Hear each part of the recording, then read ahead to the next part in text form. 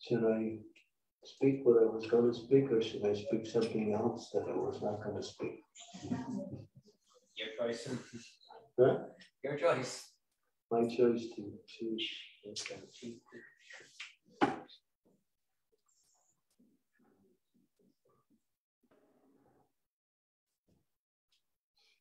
This is a verse from the Srimad-Bhagavatam. It's from the first canto.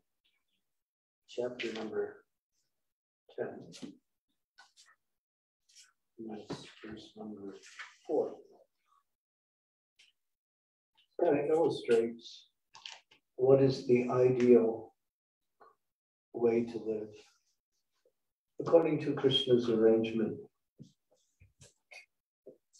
So this verse. Om Namo Bhagavate Vasudevaya. Om Namo Bhagavate Vasudevaya. Om Namo Bhagavate Vasudevaya. Om Namo Bhagavate Vasudevaya. Om Namo Bhagavate Vasudevaya. Om Namo Bhagavate Vasudevaya. Mangavarsa Parjanya Sarva Karma Dukamahi. CC2 Sma Vrajam Gavam Prasasoda Sava Savi Muda. During the reign of Maharaja Yudhisthira, the clouds shower all the water that people needed, and the earth produced all the necessities of man in profusion. Due to its fatty milk bag and cheerful attitude, the cow used to moisten the grazing ground with milk. So it says, due to pious rule, when there is pious leadership in the society, then people can receive the benefit of Mother Earth. We say Mother Earth because she provides everything we need to live. It's not just a place we walk. It's a place where we get everything we need in order to live. So therefore, they say that as Mother provides in the family, so Mother Earth provides the entire human family with everything needed to live happily and healthily.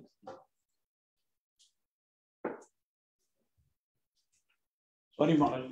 Audio on the Zoom class, they are not able to hear, so I'm moving the speaker in front of the microphone.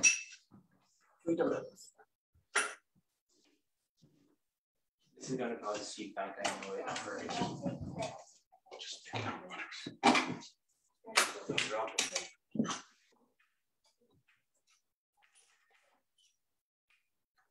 Is it that way?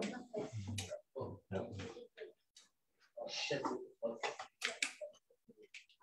Okay, so I'll read some of the purport. Basic principle.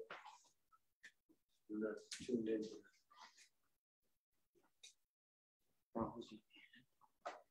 Why did you remove that?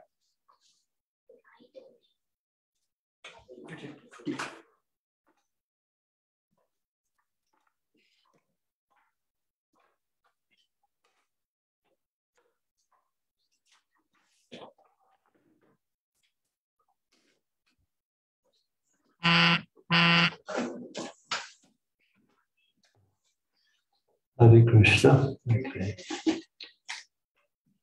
So this is a very interesting purport by His Divine Grace Srila Prabhupada. If you listen carefully, you'll understand that what Prabhupada is saying is the way Krishna wanted us to live. If we live according to how Krishna wants us to live, we live. Krishna is the all good, all-knowing personality of Godhead, and He sets the standard for everything, both material and spiritual. Since Maharaja Yudhisthira was under the protection of the infallible Lord, as mentioned above, the properties of the Lord, namely the rivers, oceans, hills, forests, etc., were all pleased, and they used to supply their respective quota of taxes to the king. The secret of success is to take refuge under the protection of the Supreme Lord. Without His sanction, nothing can be possible. That's why people can't understand why things don't happen according to their plan, because without the sanction of the Lord, nothing can happen. To make economic development by our own endeavors on the strength of tools and machinery is not all. The sanction of the Supreme Lord must be there. Otherwise, despite all instrumental arrangements, everything will become unsuccessful. The ultimate cause of success is the Daivi, the Supreme King, like Maharaja Yudhisthira, who knew perfectly well that the king is the agent of the Supreme Lord to look after the welfare of the mass of people. And sometimes we say that there are 7 mothers, and one of the mothers is the wife of the king. She's also considered mother because the king is considered to be the father for all the praja in the material world as the representative of the Lord. So if the king does not, or the king, the president, the ruler of the country, is supposed to be the representative of the Lord to give a sanction of the Lord's words, direction for people in general.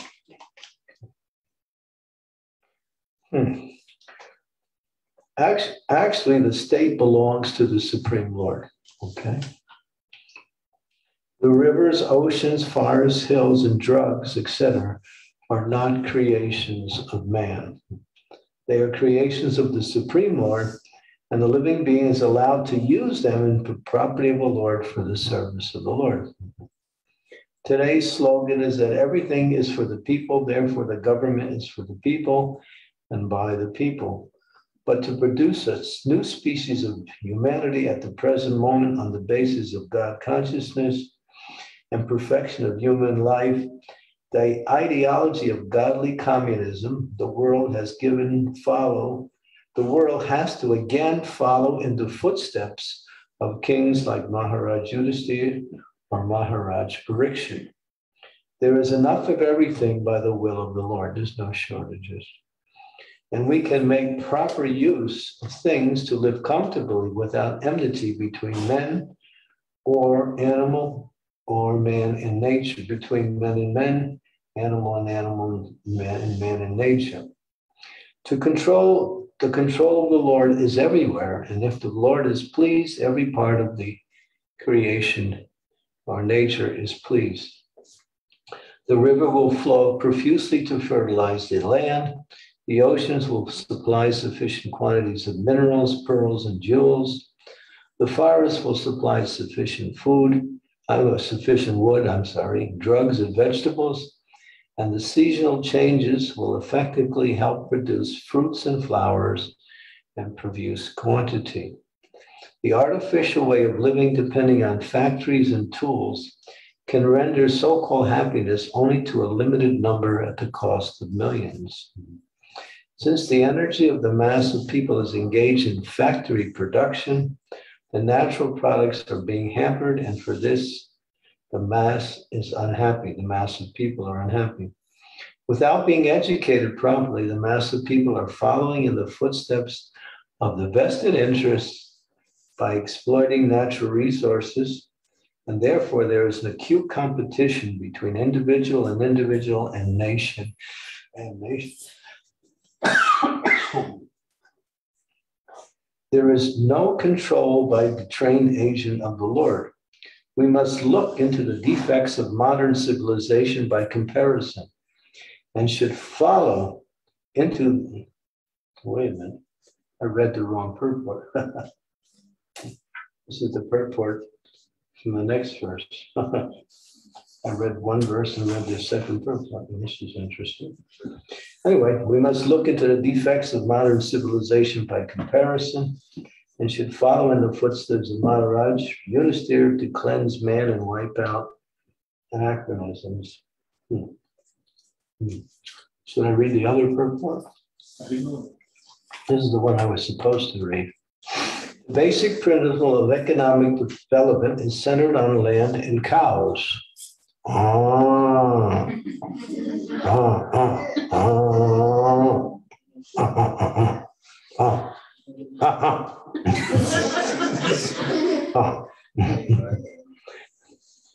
Pretty good cow, huh?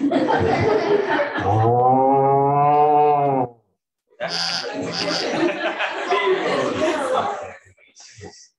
Yeah, I'm practicing for my next life.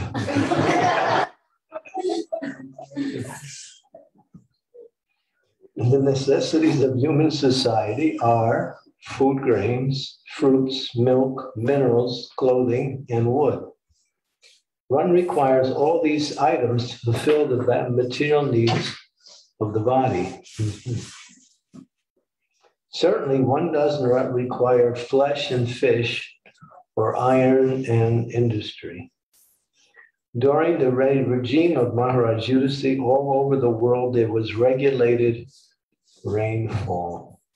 So what does regulated rainfall means? According to regulated rainfall, it would only rain in the evening.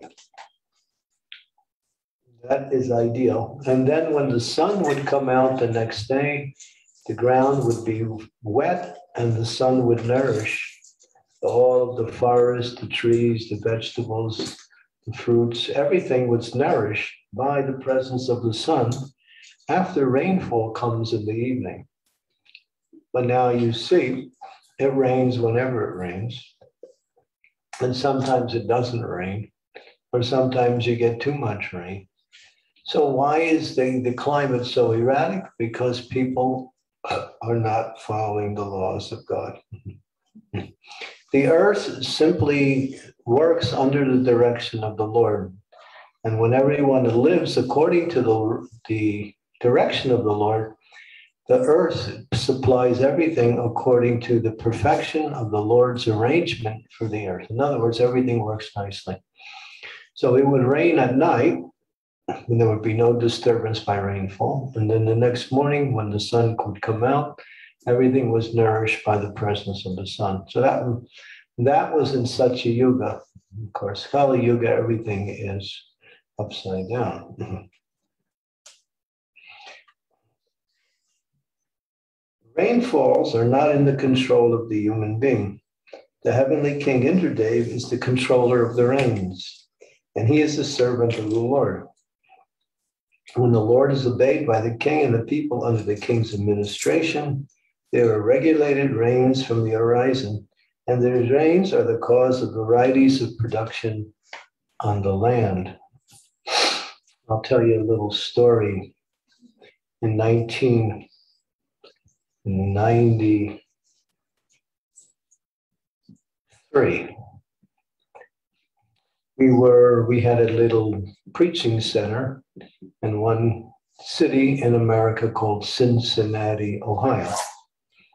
And I was the temple, you might say temple commander, temple president. And so we had, we needed some work done on our taxes. And so we filed for some 501c3. 501c3. Yeah. And we needed a lawyer to help us. So we found this an interesting lawyer. His name was Bill Cunningham. So Mr. Cunningham came to help us. But we also found out that Mr. Cunningham also was a disc jockey, along with being a lawyer. And he used to run a radio show every day from 9 a.m. to noon. And it was a talk show where he would invite what he could consider to be interesting guests. And then they would discuss, what the guest was about. So he came and he somehow or other liked our program. So he asked me to come on his radio show. Now this radio show covered 38 states, and there were more than 45 million people listening. It was a big program. So here I am, little Hare Krishna, coming on this big radio show.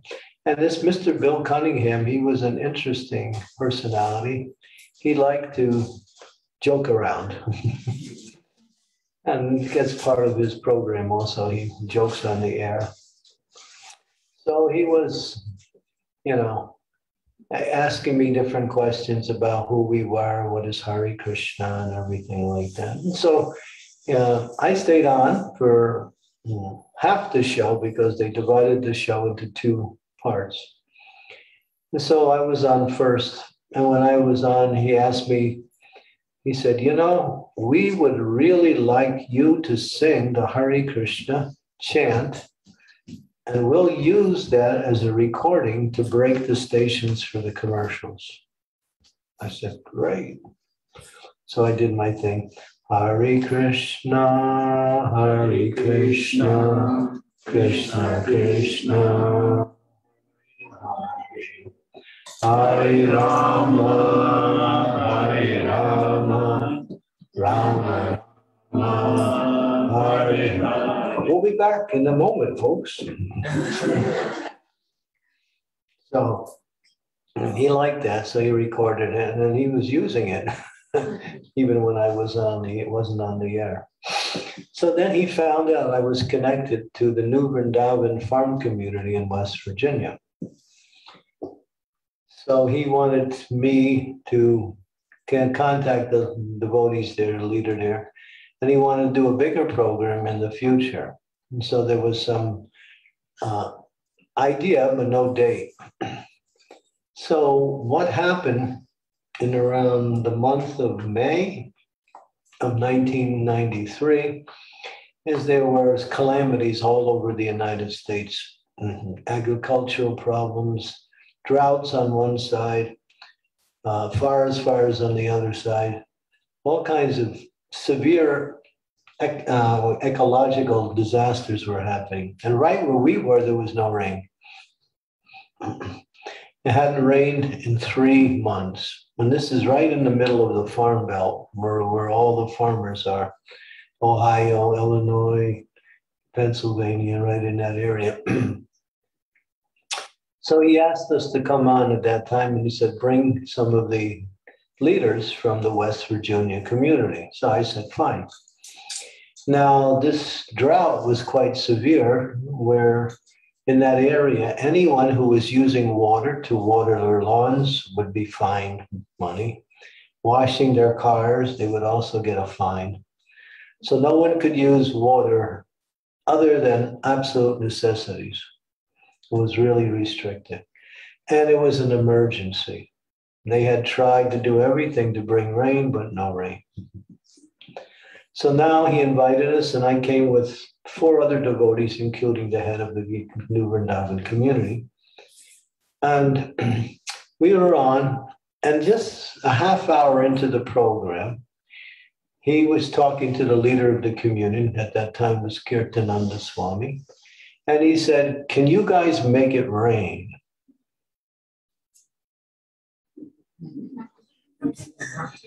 And Kirtananda Swami said, yes. Now, he became shocked. He said, you know, there's millions of people out there listening, and you're going to be known as a false prophet. And, you know, because, you know, our reputation would be, you know, they would think we were just useless. But Kirtananda Swami said, no, we can make it rain. Really? He got excited. How? He said, well, it's very easy. We'll chant Hare Krishna and it'll rain.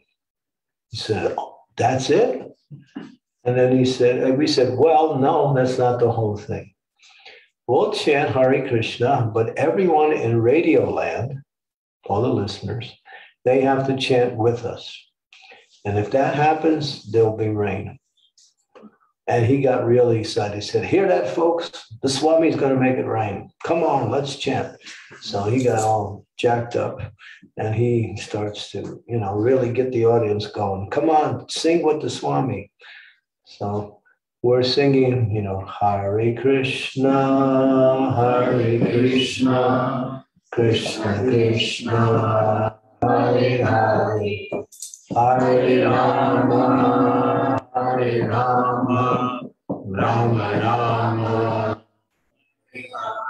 So we were doing that for about 3 or 4 minutes. And while we were doing that, he's really pumping up the audience. Come on, chant with the Swami. We're going to make it rain. So he started to, you know, really get the audience going. So that was about 9:30 in the morning. We were on for the full 3 hours that day. So about 11:30, now Dayton, Ohio is about 50 miles away from Cincinnati. So there's the weather reporters, they roam around in their cars and they send reports into their stations. And so one weather report came in and was, "Hey, Bill, there's some clouds up here." His name was Bill. And so that was the first sign. And then the show ended at noon. And at 2:30 that day, it rained, and it rained for 3 days straight. Continuously. And, you can imagine how popular we became. And so Bill got really excited, and he was so happy. He went to the mayor, and he had some connections with the mayor. It was in Cincinnati, and he said, "We have to award these Hare Krishnas." They made it rain. So the mayor agreed. So we received the key to the city, which is really, they get this big giant styrofoam key, with a ribbon on it. And when very unceremoniously, they presented us with the key. And so that was good. Now, I should also mention that you're not supposed to use the holy name for anything material. Prabhupada talks about when he was a little boy, he was 1.5 years old. The year was 1898. And in Calcutta, there was a plague, a very severe plague. Yes. Yeah, and people were dying in the streets by the hundreds. And so they tried everything to stop the plague, but they couldn't stop it. So one Babaji, he decided to organize Harinam Sankirtan. And he did, and he was going in and out of the homes, chanting with a group of other kirtaniyas. And after some time, the whole plague was gone. You get the point? You want this so-called, it is coronavirus to go away. Hare Krishna, Hare Krishna, Krishna Krishna, Hare Hare, Hare Rama, Hare Rama.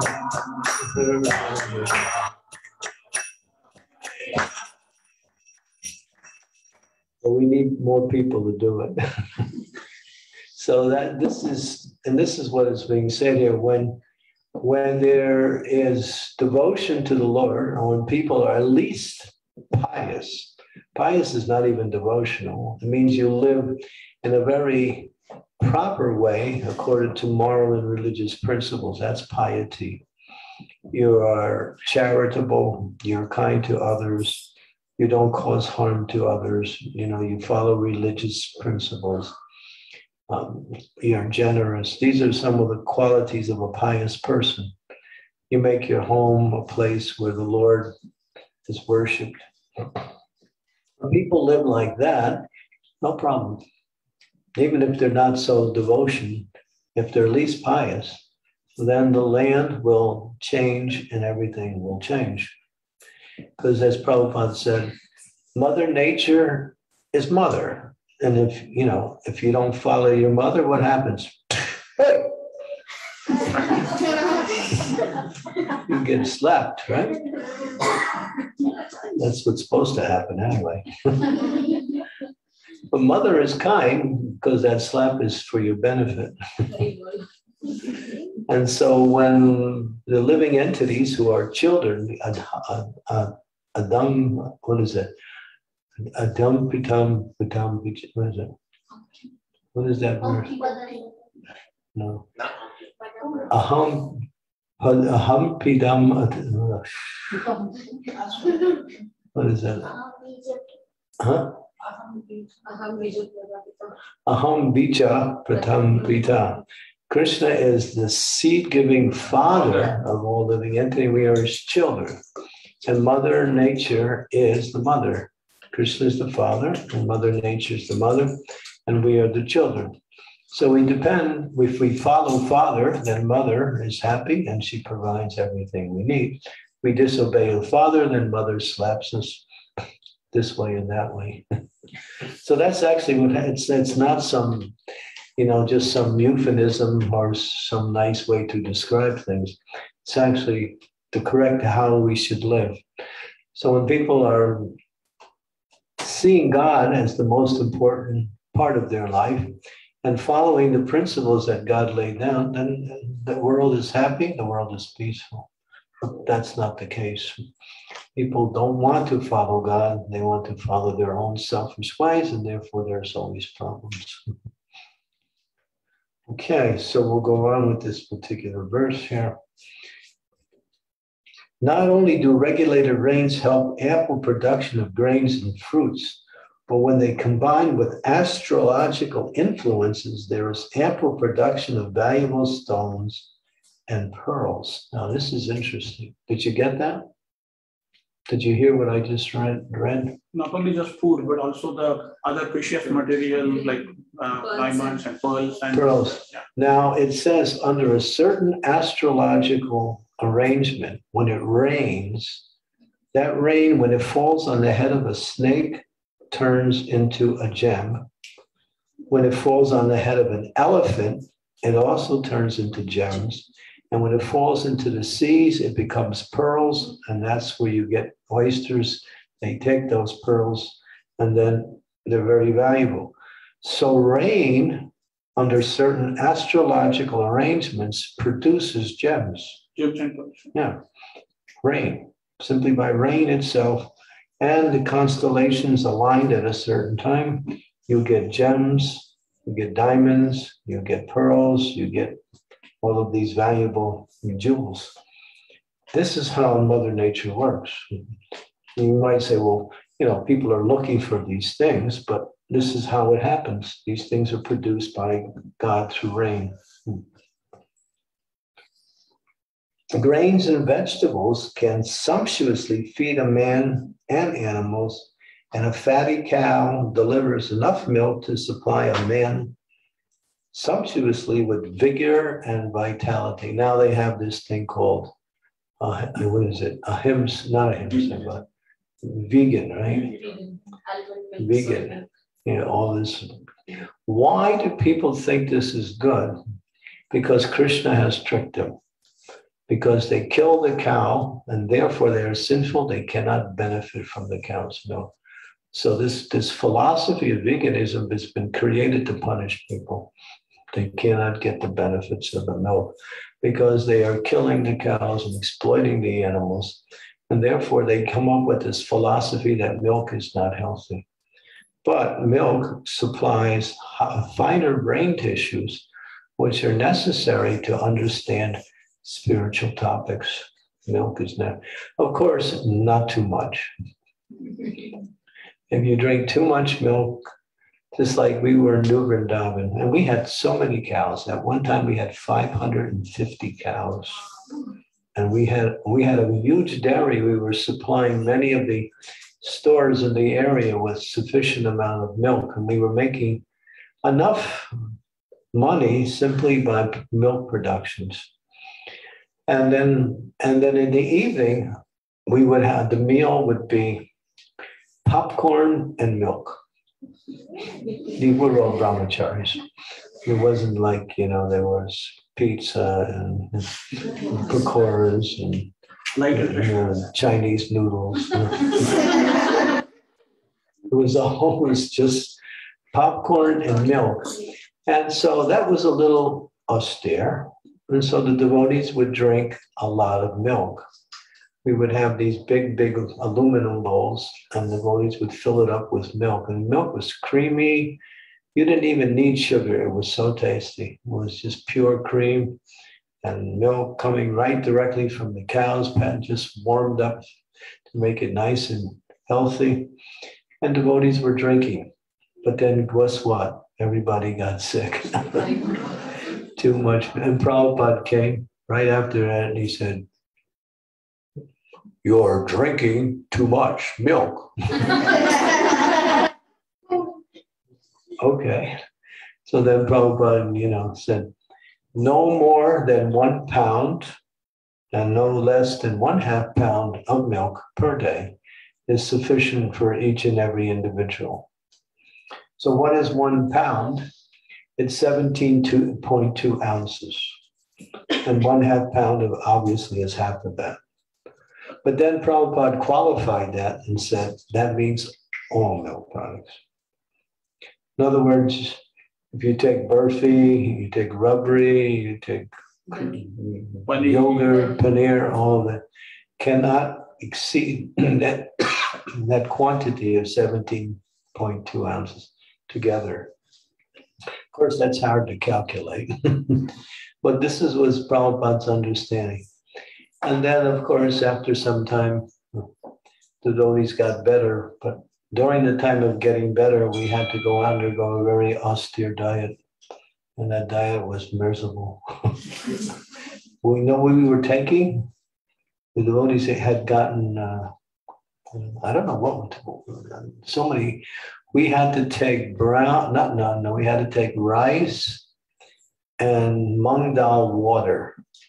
That's all, not mung dal, just the water from the dal, and plain rice with no salt. Every meal. Because everybody got sick from too much milk. And because too much of a good thing is also not good. Too little of a good thing is also not good. Life is what is called the medium. It's called, what is that called? The balance.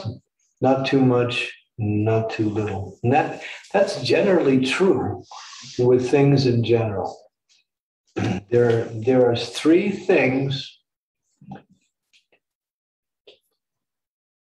There's 3 things you should always be satisfied with, and there's 3 things you should never be satisfied with. Which one would you like to hear first? Never satisfied. So you should be satisfied with, listen up, men, okay? Wife, food, and money. In other words, you should be happy with your wife no matter what. Hare Krishna.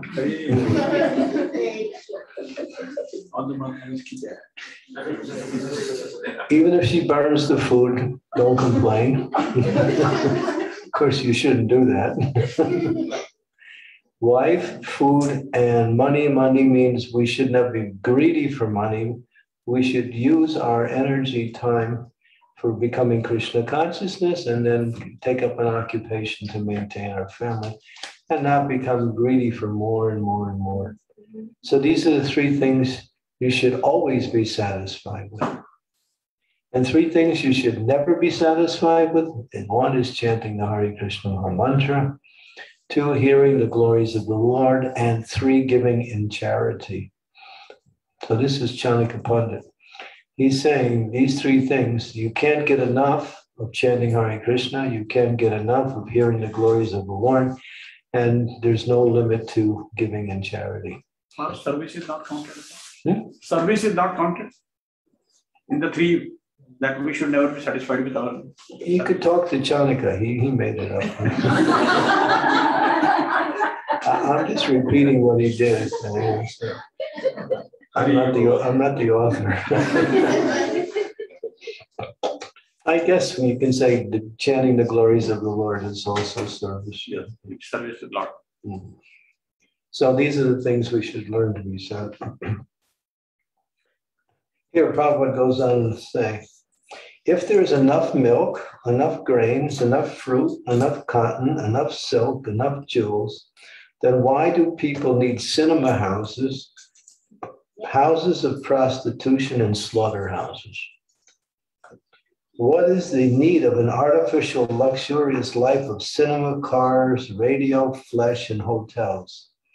Has this civilization produced anything but quarreling individually and nationally?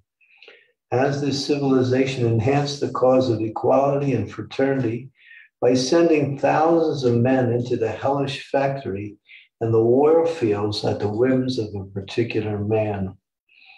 It is said here that the cows used to moisten the pasturing ground with milk, and their backs were fatty and the animals were joyful. Do they require, therefore, proper protection for a joyful life by being fed with sufficient quality of grass in the field? So a cow, what does it do? It doesn't take much. Little grass, and produces the most miracle food filled. Milk and cow dung. You take your cow dung, you dry it out. Some of you, I'm sure, were born in India, right? You mix it with the paddy, you dry it up, you slap it on the side of the wall until you need it, and then you cook. Prabhupada said, first class cooking is with cow dung. Second, wood. Third, gas. Fourth, electricity, which is destroying the environment. When I was a brahmachari, I used to be a cook. I was the head cook of the kitchen. I was the head cook because I was the only cook. There was no problem then. But I used to cook with wood. We used to have devotees go out into the woods and they would bring in the wood. Sometimes it was wet and we'd dry it out and then we would cook. And I used to cook on wood stove. And so there seems to be an added flavor to the milk when you cook in a more natural way, or not, and more an added flavor to the food when you cook more naturally. Artificial cooking, such gas, is now accepted as okay because that's all. But just like I spent a lot of time in Europe, and people still cook on wood stoves in Europe. And if you look at everybody's houses, they all heat their houses with wood. Of course, they have these very regular, what we say, radiators, but it's all fed with wood. And they have the pipes that they heat through the system like that. The wood heats the water and water heats the house. Yeah, exactly. Exactly like that. And you don't have to pay. All you have to do is one part of the year gather some wood and you have enough for the whole year. Like that. So, but wood, God provides all that automatically. He's showing us what is the natural way to live. But there's no industry in wood. Of course, there can be. But people think the idea is to take everything and use it as a commodity. So whatever you need, they sell it to you when it's already available. Because we live in these artificial houses and we don't grow any food, we don't have any cows, we don't do any. So we have to go out and work and then get that piece of paper, which they call money, like that. We don't even get nowadays that piece of paper. that they give you, we debit your account and we credit your account, and then if we don't like you, we zero you out your account. Yeah, this is the future. It's the present also in some cases. And so now everything has to be under the control of higher authority. People can't live day to day with the basic needs, which is the human rights and which is God. God has set it up naturally. That's why he's given everything. But now industry has taken all the resources of the land and commoditize it and sell it back to you in the form of what you need to live. So you see how we live in a very artificial lifestyle. And therefore, people are not healthy. People are not healthy. I spent time in Europe, and many of the countries that I've been in, people were in the communist regime for like 20, 30 years. And these people are healthy. Why? Because during that time, there wasn't capitalism selling them everything. People were working the land. Even the ladies were out there working nicely. And people were healthy and still are healthy. Of course, that's now changing with modern civilization. But here in America, everybody's lazy. Push a button and everything happens, right? but nobody's healthy. You get sick so easy nowadays. Because if you want to stay healthy, you got to be active. You need fresh air, activity, like that. But nobody's out, all we do is we stay in these air-conditioned offices and everybody gets diabetes. Right? Diabetes is caused by not perspiring. If you perspire, you get rid of the impurities in the body. Well, one of the causes of diabetes is staying in air-conditioned offices all day and looking at a screen.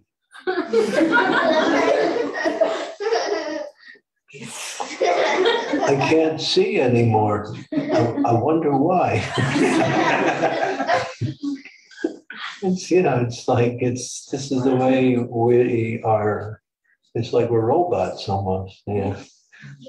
Like kids are wearing glasses when they're like really young nowadays. Even the small kids have glasses because they can't see anything looking at computer screens. Anyway, let's all go back to what Prabhupada is saying here. He says here, why should men kill cows for their selfish purposes? Why should man not be satisfied with grains, fruit, and milk, which combined together can produce hundreds and thousands of palatable dishes, right, ladies? If you have grains, if you have fruit and vegetables and milk, you can cook so many products. Right? And these are natural. Prabhupada said, the food grown on our own farms is 100 times more nutritious than the stuff you buy in the stores. Because they grow it on these all with pesticides and all these various types of, they want to kill the bugs, but they kill everything else, including the person who eats the food. Really, and food is tasteless. In India, you see a lot of the factory farms in India now. You get a vegetable, there's no taste to it. If you have food that you grow in your own gardens or on our own farms, and the whole thing is bhakti. This is an important point. That when you go out there, you till the ground, and then you plant the seed, and then you cultivate the seed, you grow the plant, and then when the plant is ready, you take the fruit from the plant, then you take it, you wash it, you cook it, you offer it to the deity, and then that's prasada. From the very beginning, it's prasada, it's bhakti, because the whole activity is bhakti from the very beginning. What we get is we buy the vegetable from the store, and we cook it, and then we offer it, and that's prasada. You can see the difference. And you'll see the difference in food. I've had this experience of tasting food that has been grown on our own farms. I'm sure some of you also have. And you can see it's much more tastier, much more nutritious. Now, what do we get? Just like water, they put it in a bottle, they mix it with tap water, and they call it spring water. The only thing that springs is your brain. That's the only thing that springs. I stay in Slovenia, and I get water from the rivers. There is many natural water resources in these European countries that are still good. And I don't drink bottled water. I don't see any plastic.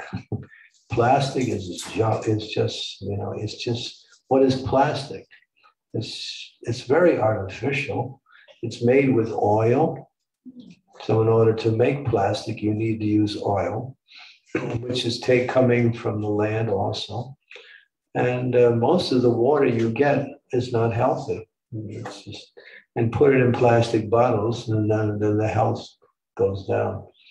So we get glass or metal containers, and we gather water from the streams in Slovenia and Croatia. Some of these European countries still have the natural resources available. And so, of course, I don't know if you can do it here. There was one lady, she was a devotee, and she got cancer. And she was living in Italy. Now, she was living in an area where there was a church. And in that church, there was a natural waterfall, which was very, very wonderful water.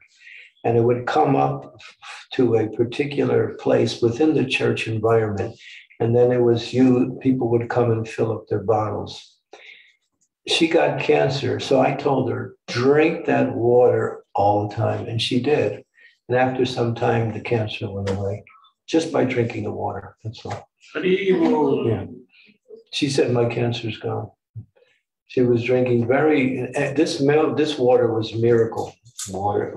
People were coming from all over Italy just to come to this place to get this water and filling up their, 10-gallon, jugs with water, using it for cooking.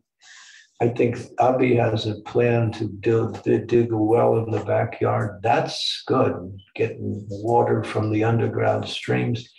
That's pure water. And then you can use it for cooking. In New Rajadam, in Hungary, in that community there, they stopped taking water from the outside. All the water now is from wells. So they found so many water resources, have dug wells, and now the devotees don't get any water from taps. They simply have these big, giant containers, and once a day they go into the wells and fill them up, and it's good for a couple of days. And then when it runs out, even in the wintertime. So they bathe with that water, they cook with that water, they drink that water, and it's just pure water. Water is more like elixir. It's exactly nourishing when you get natural water, as opposed to, this stuff that they sell even the stuff in the tap there's some places where you turn on the tap and you put a flame underneath the tap and it goes because gas is coming out of the because they have ruined the underground supply of water by drilling into the earth for natural gas, and the gas mixes in with the water stream. When you turn on your faucet, you get, gaseous water. Really, I've seen. We have a 1-hour video that showed this whole thing. So this is part of progress, Haribol. So people are suffering because of bad leadership. And therefore, what is natural was given by God is being usurped and redirected as an economic commodity, but in a perverted and a very polluted way. So here we'll go on to it. Prabhupada says, why are there slaughterhouses all over the world to kill innocent animals? Do you have anybody have the 7th canto of Srimad-Bhagavatam? You want to know why we have this pandemic? This verse will tell you. Oh, everything is there in Bhagavatam. Adarva, you find a verse, 7:15:24. Would you like to read it? Oh, we press on. You can read there also.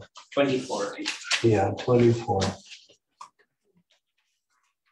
7:15:24.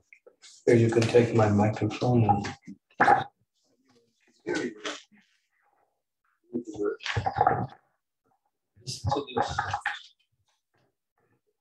Sanskrit, just English. By good behavior and freedom from envy, one should counteract sufferings due to other living entities. By meditation in trance, one should counteract suffering due to providence. And by practicing Hatha Yoga, Pranayam, and so forth, one should counteract sufferings due to the body and mind. Similarly, by developing the mode of goodness, especially in regard to eating, one should conquer sleep.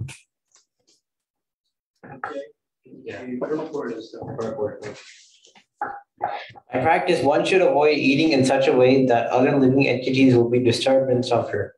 Since I suffer when pinched or killed by others, I should not attempt to pinch or kill any living entity. People do not know that because of killing innocent animals, they themselves will have to suffer severe reactions from material nature. Any country where people indulge in unnecessary killing of animals will have to suffer from wars and pestilence imposed by material nature. Comparing one's own suffering to the suffering of others, therefore, one should be kind to all living entities. One cannot avoid the sufferings inflicted by providence, and therefore, when suffering comes, one should fully absorb oneself in chanting the Hare Krishna mantra. One can avoid suffering from the body and mind by practicing mystic Hatha Yoga. So by killing animals, one brings about unnecessary wars and pestilence. These are all due to sinful activities. How many animals are killed every day in these slaughterhouses? It's just horrendous. Can't even count. Millions per day. Millions worldwide, hundreds of thousands, and even in America.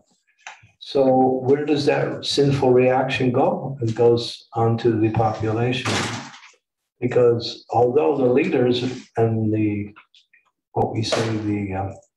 corporations are involved in doing that, people are sanctioning that and going along with it. And therefore they also get the reactions. That's why I say this pandemic is not for the devotees. It's just for the non-devotees who are engaged in sinful activities or supporting sinful activities by buying into that same lifestyle. If you eat meat, you are sanctioning the killing of animals. So that verse is quite, prophetic.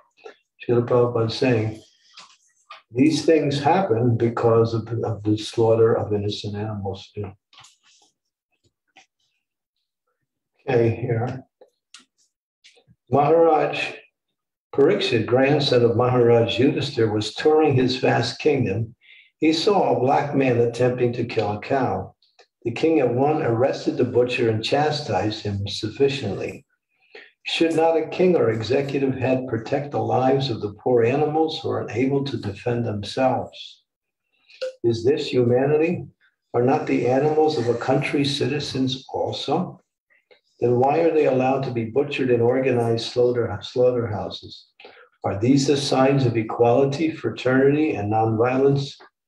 Therefore, in contrast with the modern advanced civilized form of government, an autocracy like Maharaj Yudhisthira is by far superior to the so-called democracy in which animals are killed, and a man less than an animal is allowed to cast votes for another less than an animal man. We are creatures of material nature. In Bhagavad Gita, it said that the Lord himself is the seed-giving father, and material nature is the mother of all living beings in all shapes. Thus, Mother Nature has enough foodstuffs for animals and for men, and by the grace of the Father Almighty, Shri Krishna, the human being is the elder brother of all other living beings. That's what it says, that the humans have dominion over animals. It means protection, doesn't mean to exploitation. Human civilization, he is endowed with because the human being is endowed with intelligence, more powerful than the animal for realizing the course of nature and the indications of the Almighty Father. Human civilization should depend on the production of material nature without artificially attempting economic development to turn the world into a chaos of artificial greed and power, only for the purpose of artificial luxuries and sense gratification. This is but the life of dogs and hogs. So that's why Prabhupada is very strong. We say we live in a civilization of animals because people don't know what is the value of life, nor know how to live it. So during the year 1977, or actually even before then, around the year 1974, Prabhupada started to really emphasize Varnashram Dharma. Varnashram Dharma is to organize the society according to people's propensity. People are Brahmins, Kshatriyas, Vaishyas, and Sudras, but Kalo Sudra Sambhavam, which means that in this age, people are born with Sudra qualities, but therefore with training, one's natural propensities will come out. So if one has the propensity of a Brahmin, it remains Gupta or hidden. And with proper training, that these qualities are coming out.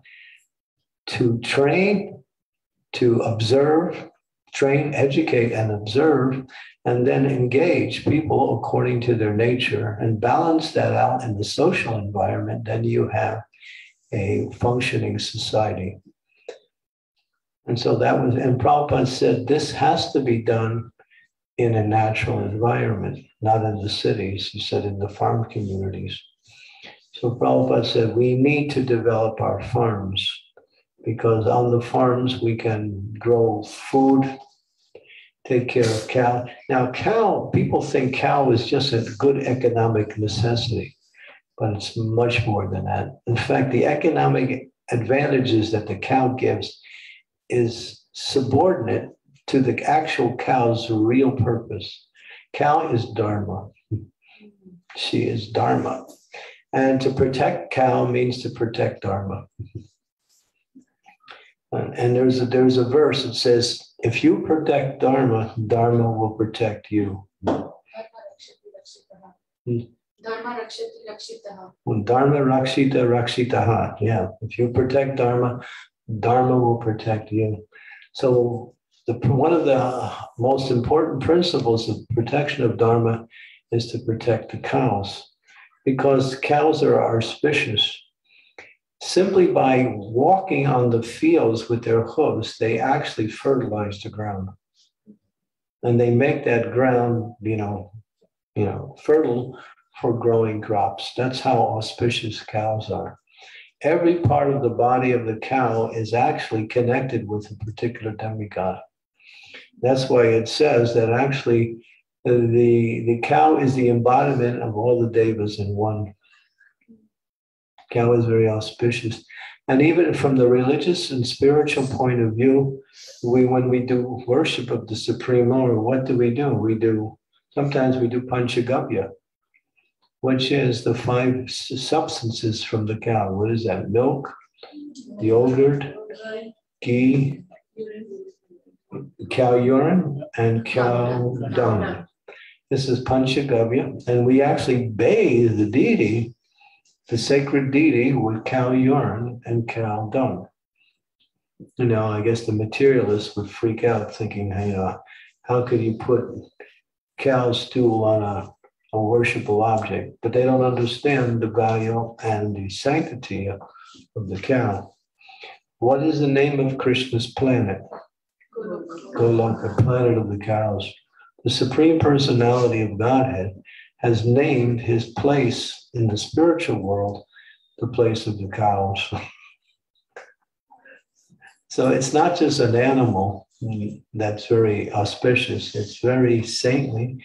And if you take care of cows nicely, you provide for their livelihood, not simply try to get what you can from what they give, but provide with their livelihood, then you're practicing true Dharma, or real Dharma. Like that. So Prabhupada said we should develop our own farms and protect cows, and also use the cows and the bull. The bull is also known as father. The bull also helps to provide everything. He is the workforce. And so training bulls, oxen, using them to plow the land. Now, when you develop that type of lifestyle, you don't have to work the whole year. When people, once that lifestyle is developed and it's moving in a certain way, you can work 4 months a year and you have enough food for the whole year. Those 4 months you need for planting and for cultivating and for reaping, and then you have everything you need for the entire year. And you have even excess, where you can trade with others who do the same thing and get other products like that. Now, this is actually how Krishna has arranged everything to go on, but unfortunately, we live in a very dysfunctional lifestyle. We have these big houses and so many nice cars and so many nice things, but people are not happy. In general, people are not happy. I was out walking this morning. I was doing my japa walk, and I was seeing a few people. People don't look happy. This is a very, very upper class neighborhood. They have everything material. And you can tell just by looking at a person whether they're happy or not. See that lady in the back sitting against the wall? She's always happy. And she doesn't, well, maybe she does have a nice car, but still she's happy. So happiness is the feature of the living being's natural propensity. To be happy is natural. It's not like something you have to work for to get. Happiness is the nature of the soul's existence.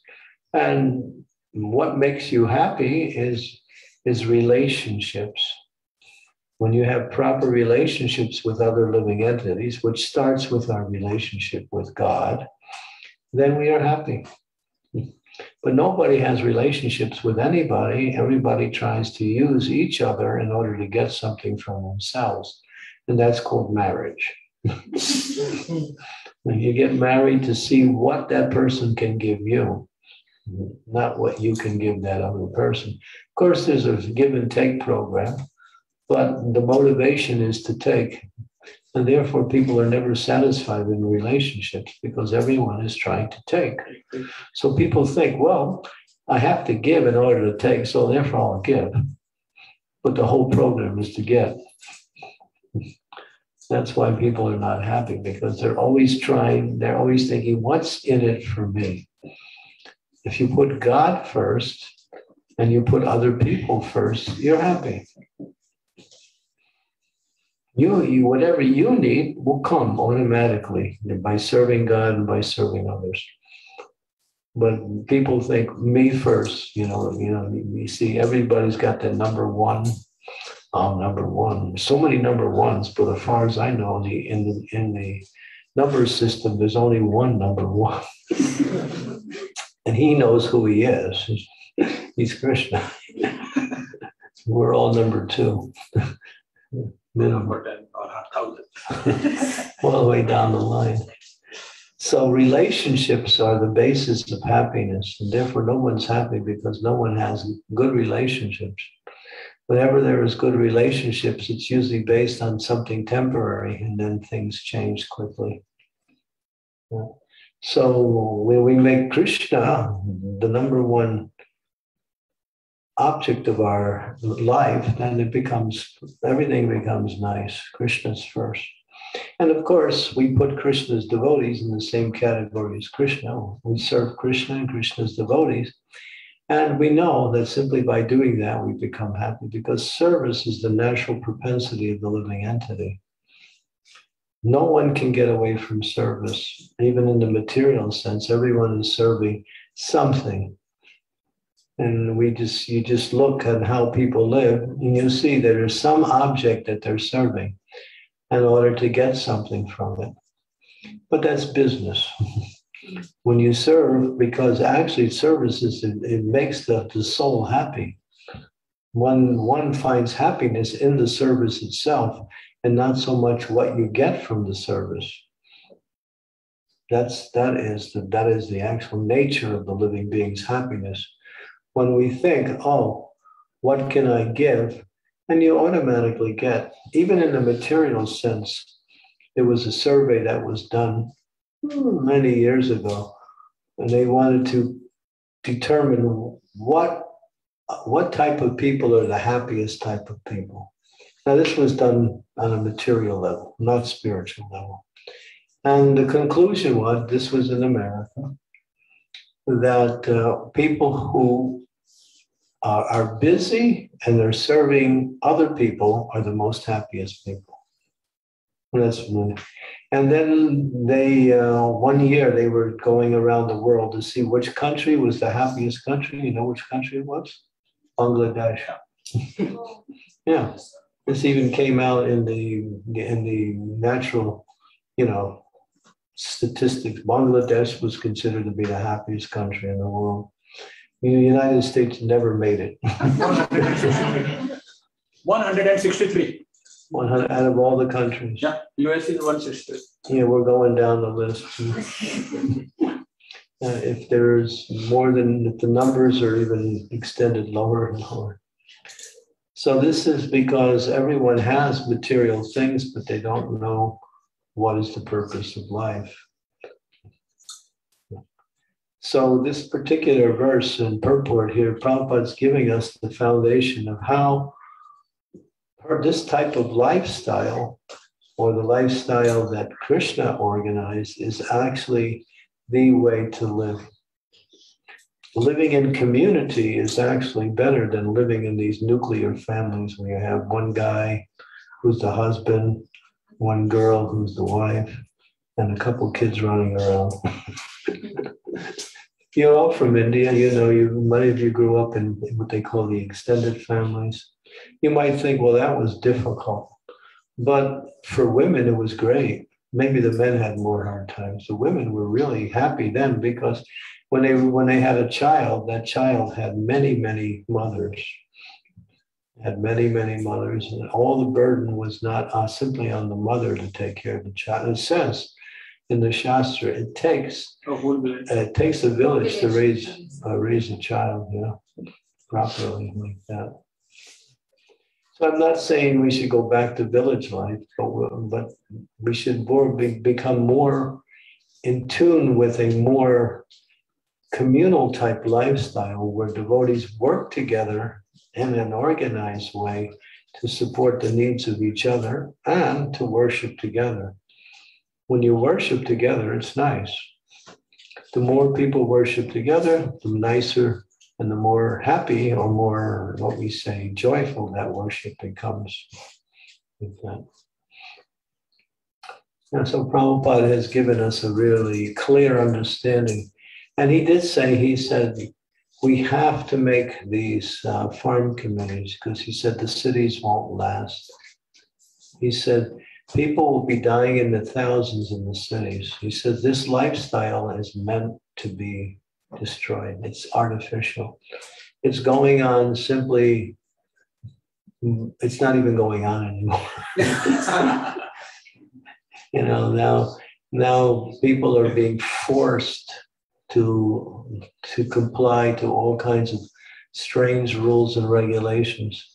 And the government is becoming more and more in everyone's life now. You can't do anything without the government. Just like I go to the UK, and you know, I associate with many of the Indian families in the UK, and 40% of the income that they make from the gross income goes to the government. Taxes. 40% taxes. I don't know, here it's a little less, right? Depends on the earning potential, but yes, it can start from 20 and it can go up to 40. Yeah, and if you make over 100,000 pounds, it's 50%. So you work for the government. What do they do with the money? They start a war in some country and so yeah. And then they give you this thing called paper money. It's a piece of paper with this funny looking guy on it. And you don't even know who he is. You don't care who he is either. And then once in a while they put a lady on there to give you a little variety.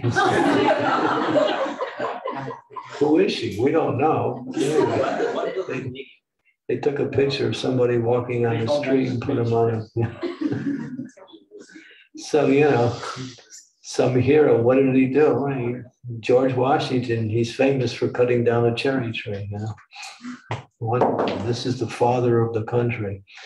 The father of the country is called George Washington. What did the guy do? He died of syphilis, you know, venereal disease. So this is who we worship.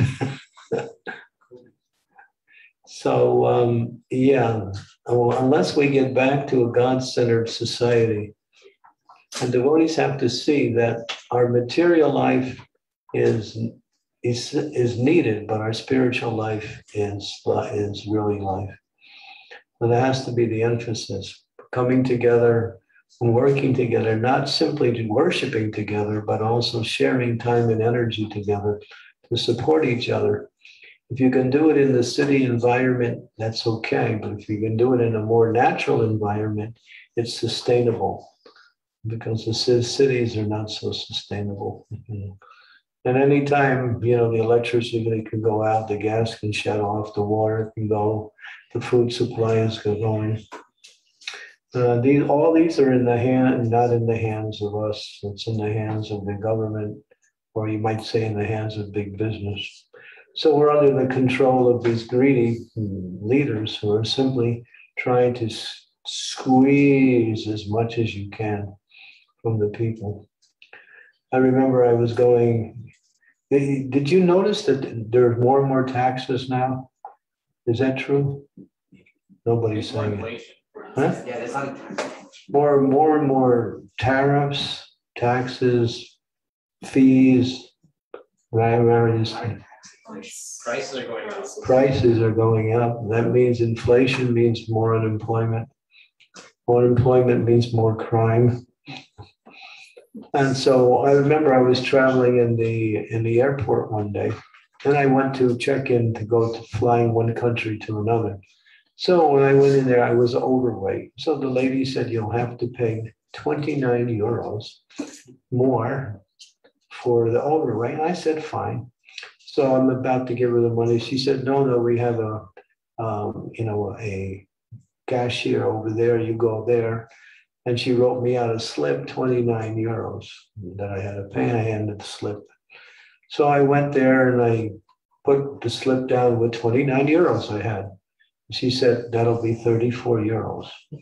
I said, 29 is the price. She said, well, we charge 5 euros to process. And I said, I don't really want your process, She said, 34 euros. So just to pay, I had to pay to pay. So they're always thinking how to put more and more taxes. So pretty soon you'll go to work and you'll come home, they'll take your check and they'll say, you still owe us money. Because the Bhagavatam does say that. It says that the governments will squeeze people so much in Kali Yuga that people will leave their hearth and home and go to the forest to simply live, to get away from these high taxes and inflation. Inflation is another form of taking your money. And so, because I'll tell you a story that happened in Croatia. The government there is also broke. Because this whole epidemic or pandemic has cost governments to spend a lot of money. So now they're trying to get it back from the citizens. So I have a disciple, and he runs a business where he buys Indian foodstuffs from, like dal, rice, and various spices and different Indian foodstuffs from Europe, from the UK, and he has it shipped to Croatia, and he sells it to wholesalers, like different restaurants and different places. And so he gets a call from one government agency in Croatia, and it's a lady, and she said, we have heard that your rice is not up to the standard. He's selling basmati rice. And therefore, I'm coming to inspect your rice. And if it's not up to the standard, you have to pay a fine of 7,000 euros. So he said, well, my wife is pregnant and she has a doctor's appointment today, so I'm not available today. So can we reschedule? She said, no, I'm coming today. Be there. Okay, so she came. Now, this devotee is really good with people. He changes people fast. He makes them all positive. So when he came, he just was smiles and he made her feel so nice. And then finally, after being with him for a while, she didn't inspect the rice. And then she said, my boss has made me do this work.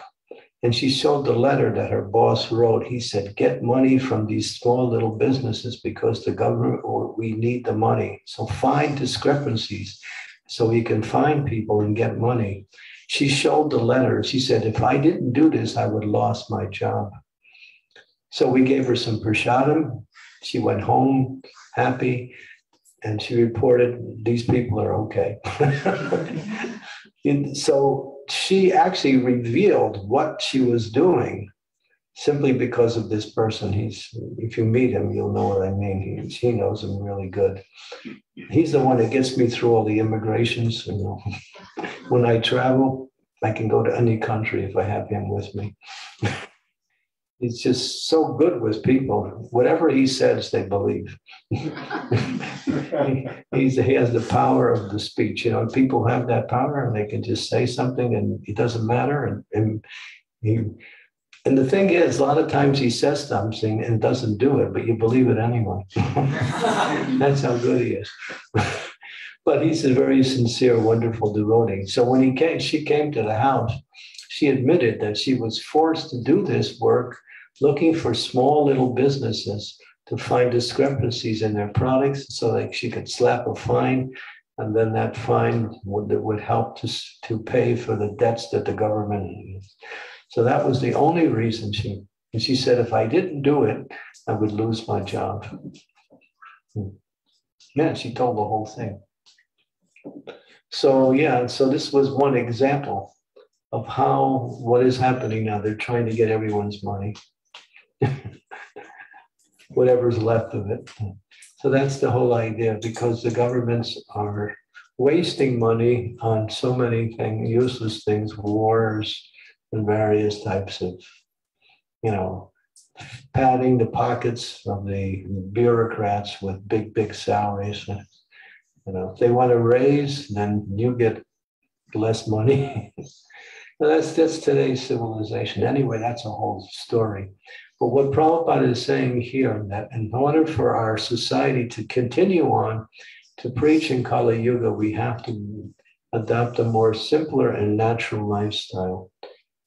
And he preached that. He said 50% of my mission is incomplete. There was 4 principles to Prabhupada's mission. The first was Harinam and book distribution. Prabhupada started the movement by doing Harinam everywhere, and then book distribution came. After that, he established the whole principle of Harijan. Harijan was to take people who are less qualified, train them, and make them qualified to become devotees of Lord. That is called initiation. Prabhupada was criticized for preaching in the West. He said, his god brothers and even others said, these people in the West, they're so fallen, What's that word? Brashta, right? Brashta? Brashta means fallen, right? Yes, corrupt. Brashta means corrupt. Corrupt, that's us, yeah. So when Prabhupada was preaching in Western countries, he was criticized for making Brahmins from people who were grown up in a militia country. When Mahatma Gandhi was asked, what do you think? What do you think about, let's see, what did he say? What do you think about Western civilization? Mahatma Gandhi said, yes, it's a good idea. They should be civilized. You can see the Westerners are barbarians. This whole culture is barbarian culture. They eat their mother. They don't follow any rules and regulations. They do whatever they want, whenever they want. And they have nice houses and nice cars, and they look civilized. And this is Western culture. And so don't buy into this whole program. Keep your culture. When Prabhupada was in Toronto and in Montreal, he was saying to the Indian population, which was really big, it was a big force in Canada. He said, don't become Brashta. Don't give up your culture for this Western misculture. It has no value. There's no substance to Western life. Television, movies, cinemas, meat eating, gambling, all kinds of sinful activities go on as the activities of the Western society. Fortunately, all of you have come to become devotees of Krishna. Unless people become devotees of Krishna, they're swallowed up by this civilization. Pretty much it. Pretty much it. So Prabhupada was really strong. And then he said, he trained us to become devotees and ultimately also develop Brahminical qualities. And he also opened temples around the world. You'll see there's no other religious or spiritual society that has temples like us. Nowhere in the world. Radha Krishna temples everywhere in the world with nice worship of the Lord. Jagannath, Baladev, Subhadra, Sitaram, Lakshman, Hanuman, Gaur-Nitai, Radha Krishna. Srila Prabhupada really worked hard to establish these beautiful temples with nice deity worship. That was a big part of his mission. So holy books, holy names, making devotees from malechas, opening up temples, but then the fourth principle of Prabhupada's 4-point program, which he adopted from the Gita Nagari scheme, which he wrote in 1959, even before he came to America. Farm communities, simple living, high thinking, living close to the land, getting everything you need from nature, and then spending most of your time chanting and engaging in devotional activities. That's Prabhupada. Prabhupada was sent by Krishna at this particular time to revolutionize the whole world at a time when the world is in the most dangerous and difficult situation. Prabhupada came. And Prabhupada could understand the future. He understood. He said, you must establish these farm communities, otherwise our movement will not be able to sustain itself. The cities will fall apart, and then people will try to find some way to survive. And the cities are what? Economic development and sense gratification. And of course, there's a lot of crime. When you think of cities, you think of crime, right? You can't even walk down the streets in most cities. When the government is supposed to give you protection, but you need more protection from the government than you do from the criminals. Really? It's not an exaggeration either. Tomorrow night I'll tell another story which illustrates the features of Kali Yuga. But there's one bright light in Kali Yuga. And of course there's a few. One is the chanting of the Hare Krishna Mahamantra. Hare Krishna, Hare Krishna, Krishna Krishna, Hare Hare, Hare Rama, Rama Rama, Hare.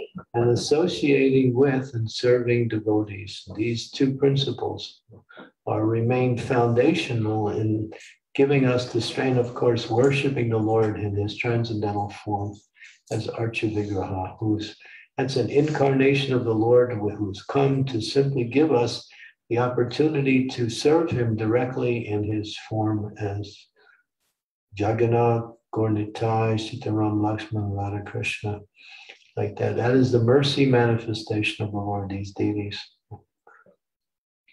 So, So when you look at things from a material point of view, they look quite bleak. When you look at it from the spiritual point of view, they look very wonderful. But we need to see how we can come closer to Srila Prabhupada's program and also educating the children. You send children to these schools, and what do they learn? What do they learn? What do you guys learn? 2 plus 2 is 4. 2 plus 2 is 5. Yes. Minus 1. 2 plus 2 is 4. You can learn that at home without going to school. The first thing they learn is to become a rebel against your parents. Yeah, that's the first principle, is to make sure that anybody over 30 you should not listen to, right? That's the number one teaching in the schools. I grew up in that. We had a slogan, never trust anyone over 30. Yeah, that's what I grew up with that. And then I became over 30 and then I thought about it again. They don't realize that those who say that, they're going to get over 30 also. Sooner or later. Yeah, that was the slogan when I was growing up. Never trust anyone over 30. They don't say that directly, but that's what they teach right from day one. Yeah. Well, they teach you how, what do they teach? They don't teach you anything. They teach you how to become stupid. They did a test on one boy. He was young. He was about 6 years old. And they found that by testing him, they found that this boy was a genius. He had all the qualities of becoming a genius. He went to school after 10 years. The percentage of his intelligence dropped from 97 to 5%. He became stupid by going to school. Yeah, you do become stupid. Bhakti Vinod Thakur says, modern day education is slaughterhouses. What did the slaughter mean? They destroy the good qualities of the living beings. A person is known by their character, not by what you can do. What you can do is an extension of your character. But that is not taught in schools. They teach you various types of ways to make money, right? Yeah. That's all. You go to school so you can get a job. And if you don't get a job, then you're a dog. Dog means you wag your tail saying, please, Mr. Master, give me some money. I'm feeling really funny. I need some money. Please give me a job. Ruff, ruff. Yes. They teach you how to become slave by different ways. Yeah, they teach you how not to become human. All of you have good qualities because you're devotees of Krishna. Otherwise, if you weren't, you'd be robbing the place right now.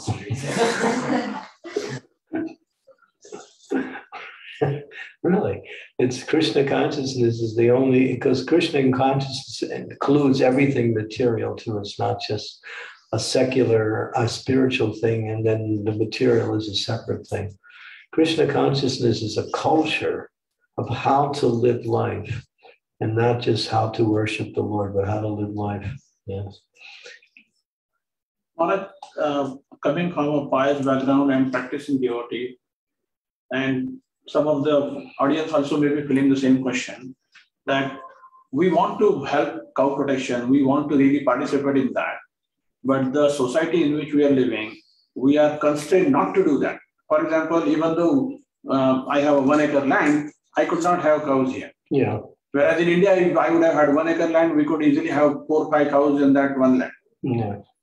So we had a very difficult choice of choosing, do we do preaching by staying in a city, or you go away from city where agriculture land is allowed, but then you don't really get a preaching activity. I think you should stay where you are, but at the same time become Krishna conscious. But what we need to do is to find more opportunities to associate and serve each other and serve the Lord, and educate each other, including our children, in the values of what is proper living, how to live life in such a way that you can become happy and educated at the same time. But you should also have a backup plan that when things do collapse, you're not lost. A backup plan means, where will I go if the cities collapse? And according to Srila Prabhupada, will happen we can't say soon, we don't know, we don't like to be doomsday prophets, but we know that this lifestyle is not sustainable. It's just not. It's based on the wrong principle. If you build a house and the foundation is not structured right, whatever you build on top of it will also be weak.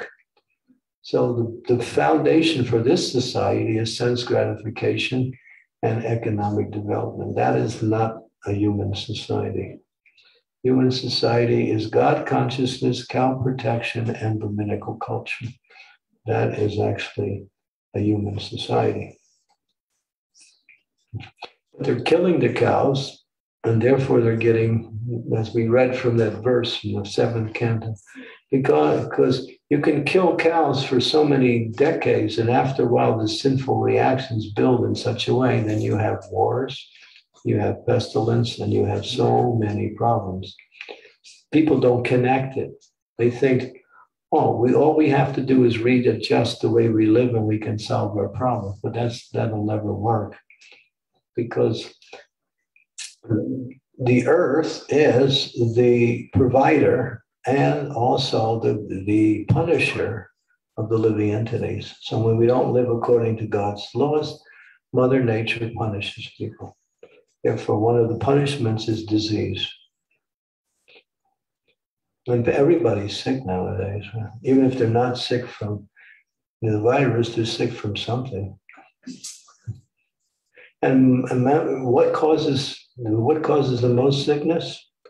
Anxiety. If you're happy, you're healthy.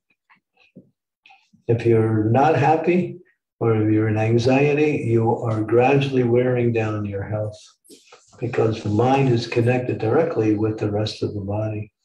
When the body and mind is not happy, the body also gets the effects of that. So stay happy. That's why we say chant and be happy. That's one way to be happy. Associate with devotees and engage in devotional service and develop relationships with each other in a very intimate way. And then by that, you develop a spiritual family. Prabhupada's created what is called the spiritual family, and not just a bunch of people who are spiritual practitioners. It's like a family that's meant to work together in that same mood, to serve each other and to serve Krishna, by serving each other and serving Krishna also, both. Like that. And that's the foundation for happiness. And then, of course, there are other things, but we have to fight against the negativity that surrounds us in so many different ways. Therefore, we need to come up with alternative plans like that in order to live. I could show you a very scary movie, but I won't. I can tell you about it. Should I tell you about it? The United States government, not the government, but different agencies are being told to send letters to farmers and telling farmers to destroy your food crops.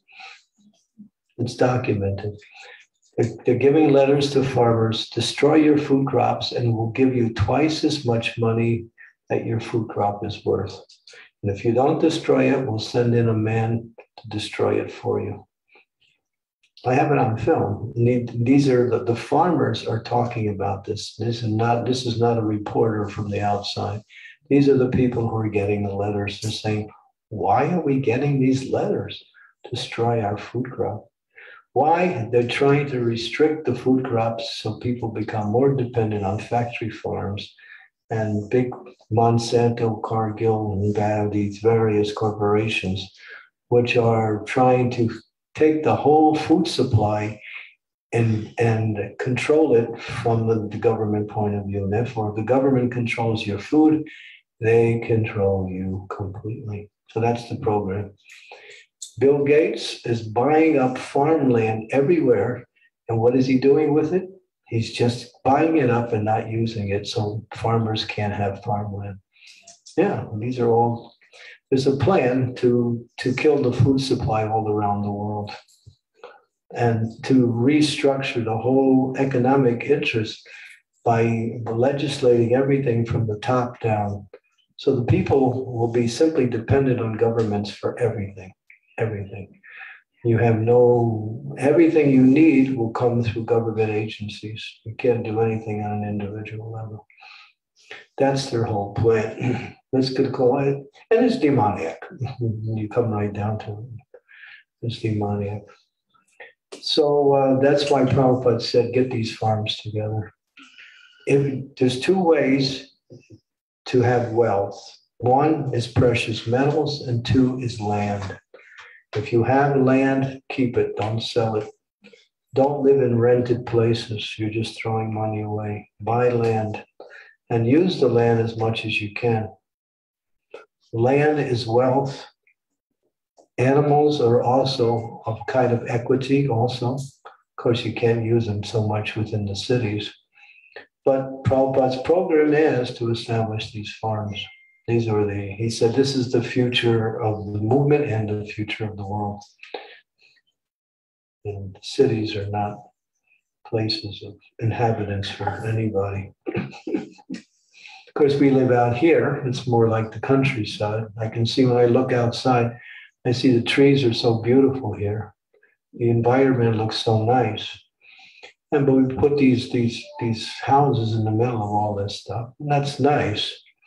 But we're still very much dependent on agencies outside of ourselves for whatever we need, for food, for water, for electricity, for gas, for everything.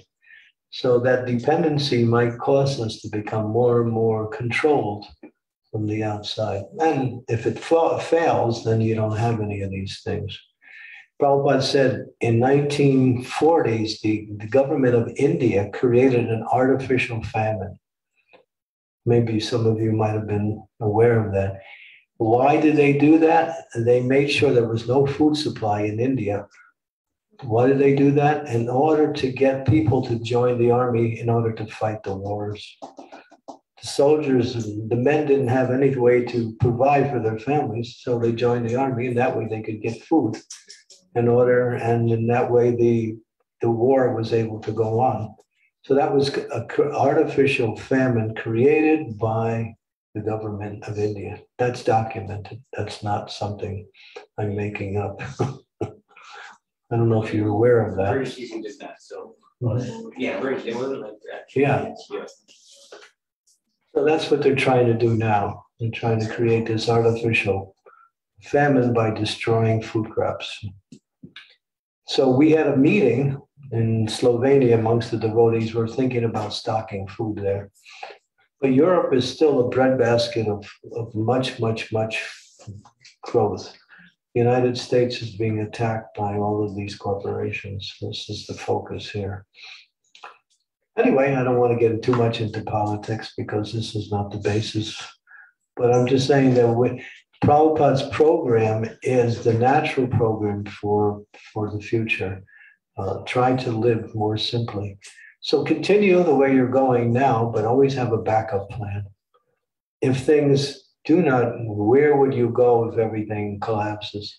We have our farms, we have our places in Mayapur, we have places in Vrindavan, we have Hungary, we have a few other places that are developing self-sufficient farms, but we need more of them.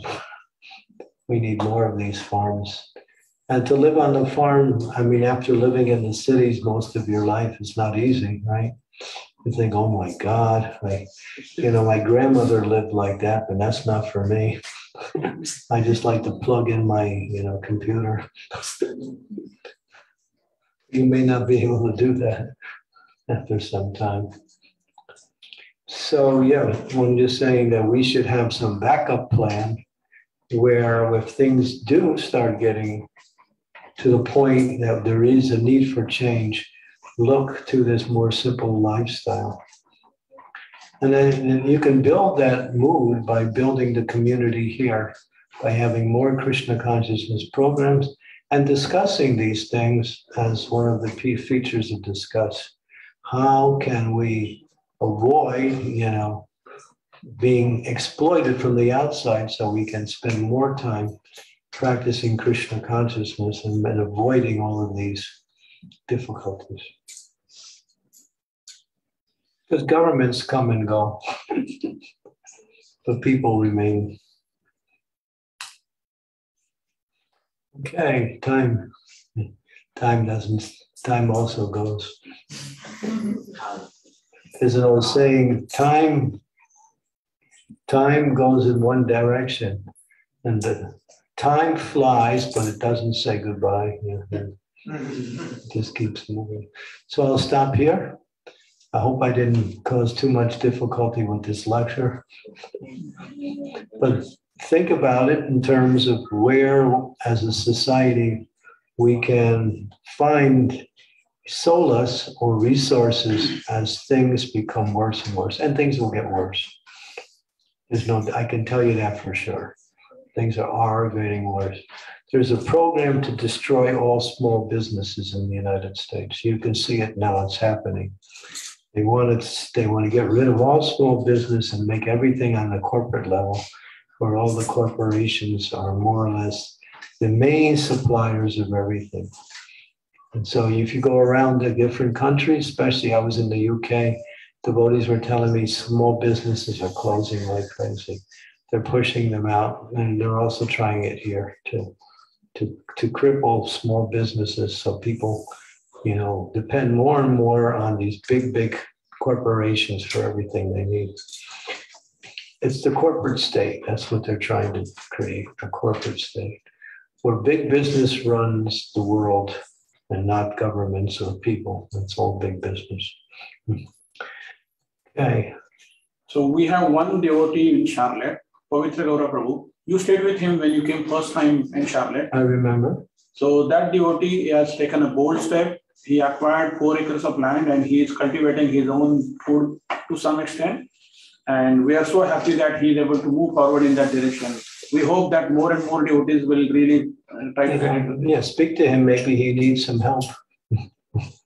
Then maybe some of us could also think about moving in that more natural lifestyle. So Pavitra Gaura Prabhu, thank you for your bold step.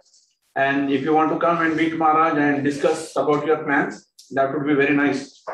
Mm-hmm. We have one devotee, his name is Bhakti Raghava Swami. He is one of the main devotees in ISKCON who's working to develop these farm communities. He's traveling around preaching this. Try to find some of his books. He only talks about cow protection and self-sufficiency, natural living, like that. There's a Bhakti, I'm sure you might have heard of a Bhakti Raghava Swami Maharaj. Yeah. When you learn the value of a cow, you'll be surprised how precious cows are. They're really, really the sustainable, because Vedic culture means cow protection, Brahminical culture, worship of the Supreme Personality of Godhead. These are the 3 points of a human culture. Okay, thank you very much, and Hare Krishna. Srila Prabhupada ki jai. Jagannath Baladev Subhadra Maharani ki jai. Venkatesh Balaji ki jai. Swami Srimad Maharaja ki jai. So thank you all the devotees on the call. I know it was a bit challenging in the beginning. I hope you heard something and the sound quality was okay for you to hear this. Thank you, Prabhuji. And just a small announcement.